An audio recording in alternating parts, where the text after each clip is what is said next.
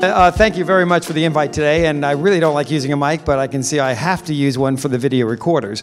Actually, it's going to be really challenging for me because I've got to tell you a little bit about APS, and we've been in business for 10 years, so I've got basically 10 minutes to tell you about 10 years of our history. So, interesting tagline we've got there is that we are really a better banking solution, and we're not a bank. So I'm going to give you a little bit of a tour of what we do.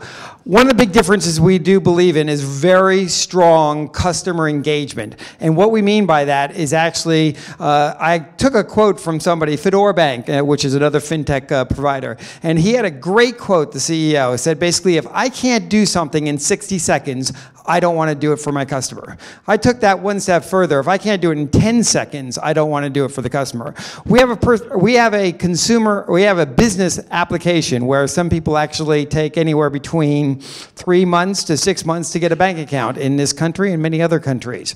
We actually redefine that process where actually you can go online to our website as a business, actually apply online, and within about 3 minutes, you will actually finish the application, and within about 5 to 6 seconds, you will have a sort code and account number in your hand to start trading.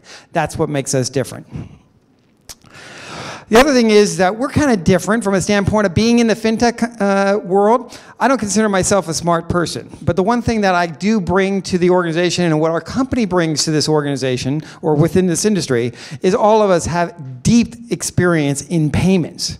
I was 18 years old when I actually was a customer service rep for Bank of America back in the US. This is all I've done for 30 years.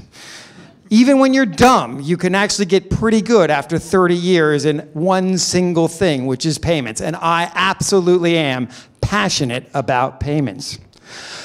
We also talk about, I really find it interesting because I have been in it for 30 years, and I love this concept of big data. I've been doing big data for about 20 years. The only thing that has changed between now and then is the fact that computer speeds are probably 45,000 times faster, and basically space and data storage is about 1,000 times cheaper. But it's been out there, and that's what we've been doing also for basically 20 years, knowing our customer through the data that they do. I hate focus groups. Customers do not tell you what they want to do when they're in financial services. It's a sensitive thing. Basically, the way we know what customers do is not by asking them, by watching them and looking at them and analyzing them and finding products that will actually make them a better service and a better product solution for them. And we actually provide very unique product capabilities. And because we've been innovators, we were the first LME to actually become a principal member of MasterCard. We're the first non-bank globally, not just in the UK, not just in Europe, globally, to be a direct member of MasterCard, providing great experiences for us and value to our customers. And more recently, if you go onto the post office website, basically the providing of banking services to customers through the 11,000 branches. We are the first non-bank in the UK that actually provides deposit, withdrawal, and balance inquiry functions at post office. That's what we do. And I could list for many more minutes in terms of the number of firsts that we had, but I don't have time. 10 years of UK financial tech experience, disruptive banking, payment, and credit solutions.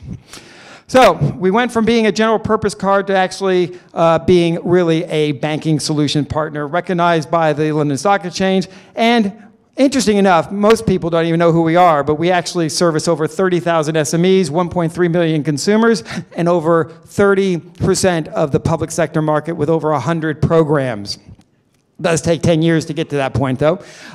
Who we serve? Businesses. Again, one of the big things, 50% of these customers actually don't get bank accounts. I could go through a long story around basically even I couldn't get a bank account actually in the UK. Consumers, you've got 7 million underbanked. Many people actually, there's not that many unbanked customers, but actually the ability to get overdraft, the ability to actually get full service banking in this country is extremely difficult. That's who we serve. And free banking is a bunch of crock. Actually, the OFT has actually proven, not me, OFT have proven that basically the average free bank account in the UK is 151 pounds a year. No doubt. Our product is 60 pounds a year. It provides much better value than the free bank accounts that you see out there today. And there's a huge opportunity with universal credit, and thank God Ian Duncan Smith is still in office. I do believe universal credit will go out. I think it will take a lot longer than people think, but it will get there. And there's a 50 billion pound opportunity within the public sector. It's slow, it's low margins. I don't recommend anybody going into it. We are there, but we're going to basically try to make it work. Because I am a taxpayer, and I've been at these public sector meetings, and there is $5 billion of fraud going on right now where your tax money is going down the drain. The type of electronic banking that we offer and many other fintech companies offer can really eat into that and save basically the government money, and maybe instead of actually creating bedroom taxes and actually reducing benefits for people, and even though I'm a capitalist, I do believe in the social welfare of people, why don't you take that $5 billion and actually do something better with it instead of giving it to criminals?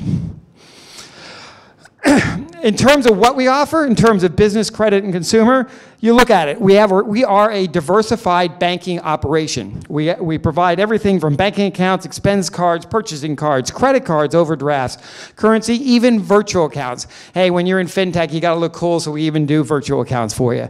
But it really is around credit offerings, and I'm going to show you a little slide that I don't show to too many people, so you're very privileged tonight. That basically, I really do believe that it's very hard to play in the payments game and be ultra profitable without actually having a credit proposition there. Do you know why actually banks are able to offer free bank accounts? Mostly because they cross-sell credit. And this is a great example. You go out and just do prepaid a loan, or basically a bank account loan, you will lose money. It's very hard to actually acquire a customer at 24 pounds and actually have a lifetime value of 11 pounds. It doesn't make a lot of sense.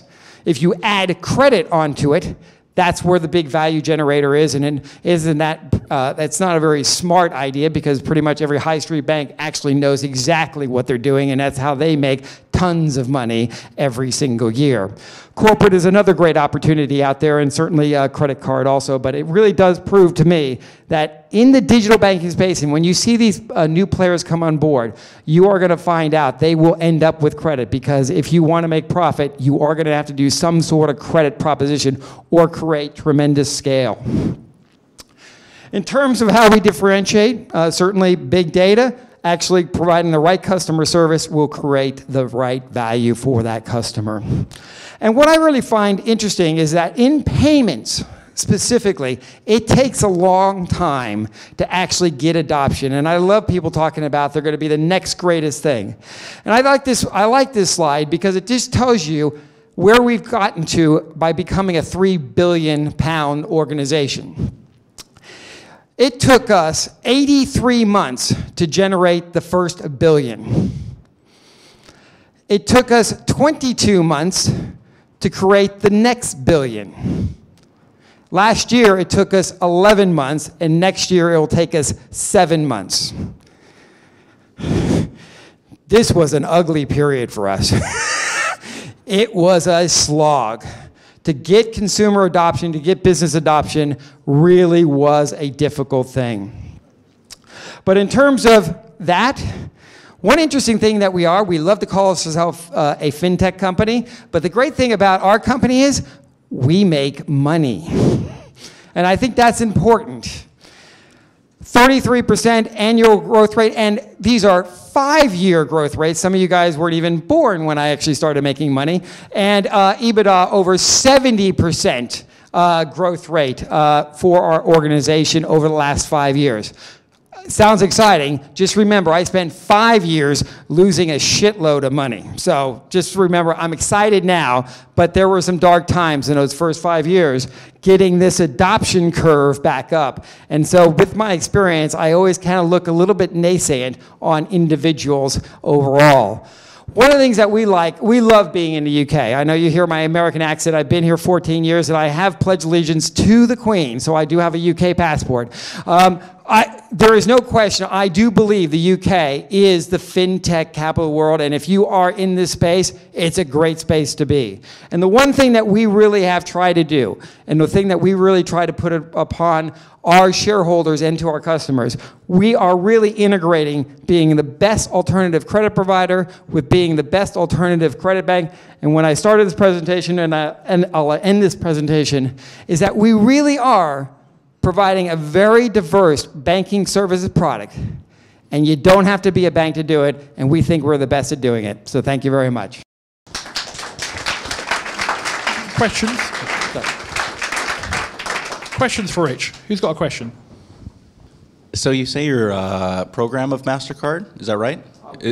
We're a principal member of MasterCard. So you're able to do what you're doing as a as a principal member of MasterCard for the UK banking stuff, or how do you enable the services for the banking aspects via the sort code and the account issuing? So our current account number, we use agency banking through RBS, technically NatWest, but I know they're the same thing, but our contract's with NatWest. And that only covers the UK? It only covers the UK, correct. Mm-hmm. Is it a prepaid model, or is it a full UK account model? I consider it a full UK current account model. The FCA won't let me call it a bank account because I don't have the proper license, but It is a current account. Sort code, account number, and a debit card associated with it. And then there's an online facility to do all what you need to do. Online facility to basically do faster payments, and we were the first. One of the other first. We were the first e-money issuer that actually was able to enable direct debit too. So you are an e-money institution. We are an e-money institution. Yeah, you said you've entered the fraud sector in the public sector. Could you tell me more about that? The one thing I will say is the one benefit that we provide to the local authorities, and we basically engage, we're with 32 local authorities today, and what we do is the money that actually goes on to our debit card proposition is when they sign up to it, it's still the government's money. So if they see any impropriety, if they see any misuse of those funds, they don't have to go through any other activity except to basically give us a call, and we can immediately repatriate those funds back to the government. We have repatriated well over £5 million in less than 18 months back to the government, where I suspect there was dubious activity that they've requested that activity to be done. That's good. Hi. So are your operations currently only in the UK? And if so, what are the international plans? Yeah, actually, by being an electronic money issuer, we were the first ones to actually passport through Europe. So we actually have operating permissions in every other country. We made two, to be honest, it's always great to learn from failures. We did two launches into different countries. Well, one into Romania. You say, why Romania? It just happened that I got the the Romanian post office, which was the largest employer and had 7,000 branches. I thought it would be a good idea. It failed because I didn't realize that there was as big a black, or so they say, gray economy, and people say that basically you got two sets of consumers, ones that can't get a bank account and ones that don't want a bank account. In Romania, a lot of people don't want a bank account; they actually still want to get paid in cash. So that one actually didn't work so well. And then, of course, France. Hopefully, there's no French people in this room. But the one thing French people hate are Brits and Americans. We actually went to the French regulator, and we pushed and pushed, and we even got, they basically wouldn't let us in. We got Brussels to actually overrule their tendency to not let me in, and they basically ignored Brussels. So those were my two attempts to get outside the UK. I think it will get better over time. Many other e-money issuers have been more successful than I have in this space, but boy, I've had some really bad experiences in terms of going beyond UK. Just trying to understand your business model, which I should know about, but I don't. And so basically, I put money into your business and as an account, and you don't pay me interest, but I pay you some money. But you handle the money much better than the bank would do. Is that the point? From a value proposition, yeah, we create a lot less entry barriers to get the account and to service your account. Basically, how do you? Is this a consumer play? Oh no! Actually, we in 2005 it was a 100% consumer play. Right. I will say that the economic value of the SME play now and the fact that actually SMEs actually treat businesses worse than they treat consumers, I've got even a better proposition for SMEs than I do consumers today. How do you? Obviously, you have a blacklist in terms of the businesses that you can't offer accounts to. Is that correct? Yeah, because the fact that with NatWest they will put some restrictions on me, which are quite frustrating. But primarily the money service businesses, I can't actually provide a bank account to. And so there's been a problem for 5 or 6 years here to where no crypto companies have been able to get proper UK banking facilities. Is that something that you're discussing with RBS and NatWest? Could you imagine how that conversation is going to go? I do, yeah. And I totally empathize because we've had to actually close a number of accounts down because of changing policies. There is a big move, the payment systems regulator, I'm very encouraged about. I sit on the board of the Emerging Payments Association, and one of the things that I want, and something that it may seem foreign, is I want direct access. I want my own sort code and account number. I don't want to go through NatWest, Barclays, or anybody like that. And people said that that was not possible when I went and said I want a direct MasterCard membership because they said only banks can have it. I do believe in the next 2 years, I hope I can come back to you and say, I got my own sort code and account number, and I can provide Bitcoin, money service businesses, money transfer businesses accounts as they should have been provided 20 years ago. Okay, I'm just trying to understand the alternative credit provider side of the prepaid model. So you got I put money in and I use it as a debit card. What's the proposition on the credit side? And was that revenue graph, which is very impressive, is that risk-adjusted revenue or is that before impairment? About 25% of the revenue and profit graph is basically credit. But to your point, are we a prepaid card or are we a debit card? We're a debit card with an overdraft. We're a current account with an overdraft. So we've kind of moved beyond actually being playing that prepaid electronic money space, and we are providing that overdraft facility both to consumers and businesses. So that's where the credit plays a part. And then as they basically use that facility, we move them into revolving open-ended credit products. Thank you. But Rich will be around afterwards, I hope, for more questions. Thank you very much, Rich. Thank you.